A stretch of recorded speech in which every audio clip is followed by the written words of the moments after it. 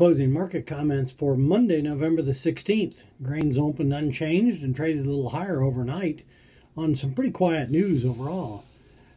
During the morning break, we did have good export sales or export shipments released, and Informa on Friday night had lended support with some numbers that they released. Export shipments, corn at 32.2 million, up slightly from last week at 27.1 and last year at 25.6, with 26 to 39 million expected, but the needed is 56.6, so we continue to run well behind there. Soybean shipments were 82.3 million, down from 104.8 the previous week, but above last year at 56.5 with 51 to 92 expected and only 33.8 needed, but as we know, soybeans are going to be early loaded. Wheat export shipments were 12.0 million. That's up from 11.2 the previous week and below last year at 17.0 with 10 to 22 expected and 19 needed per week. Informa on Friday night released corn acres at 91.7 million for the 21-22 crop year.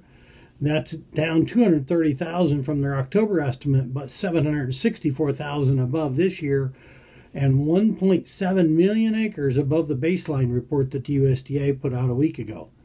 They have soybean acres at 89.1 million.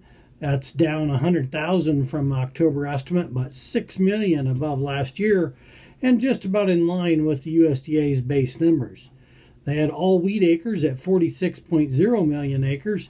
That's down 260,000 from their October estimate, but 1.7 million above the 20 crop, and again, right on the baseline number that the USDA put out.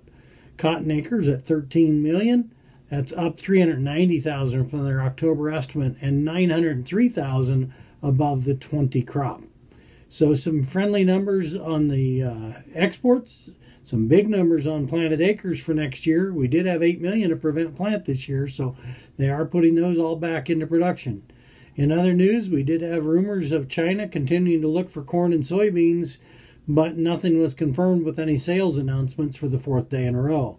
AgRule put planting progress in Brazil at 69.2%, but they also announced that Mato Grosso will be replanting 741,000 acres of soybeans due to dry weather.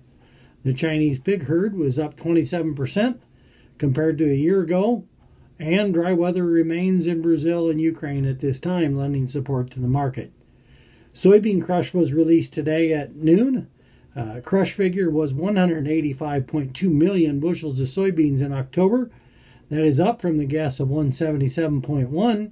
It's above the usage last year at 175.4 and well above the September number at 161.5. The 185.2 is a new monthly record on soybean crush, exceeding the March number of 181.4. So we'll see what these markets can continue to do. We did get a little bullish news today. Can we get some more tomorrow? Thanks for watching. Have a good day.